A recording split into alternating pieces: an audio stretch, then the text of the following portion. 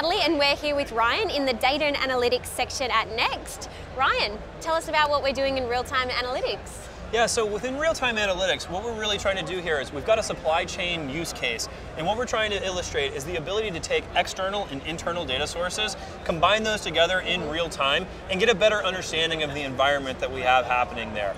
So in this case, what we have is we have some trucks that have started their routes, and those will then turn to ships, and then ships back to trucks as they reach land on the other side.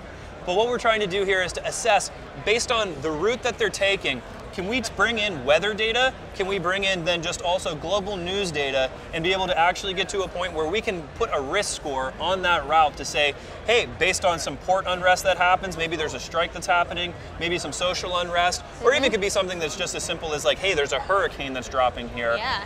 Let's make sure that we can understand that, assess the risk. Real-time information. Real time, that's exactly it. And then reroute that in real time as well. So in this given example, right now, it looks like our potential risk, we're actually in a good spot right now. Let's give them some bad weather. Yeah, let's give them some bad weather. That. And let's give them some really bad weather. So Ooh. We'll make it a high alert as well.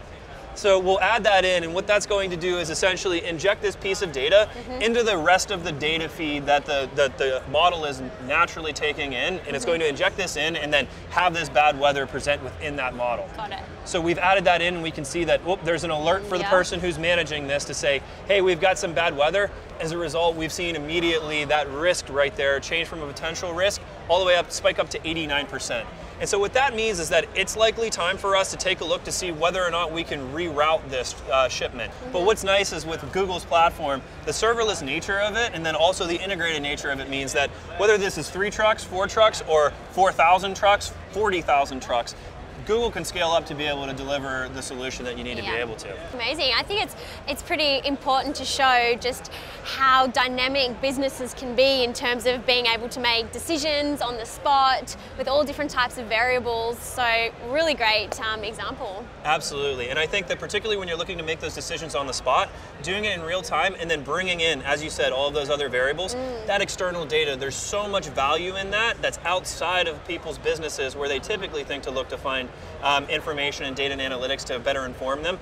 Think about bringing in external data sources as well. There's a lot of value in that.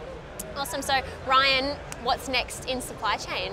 Well, in terms of supply chain, and then I'd say in terms of real-time analytics at Google in general, we're looking to just make our services faster, easier, and more integrated. And every step that we take is about giving our customers more choice in terms of the languages that they use, the different products that they use, and then also just to ensure that they've got the ability to do what they want with their data to get to those results that are very specific to their businesses. Right. Well, that sounds pretty exciting. If our viewers want to learn more about this space, where should they go?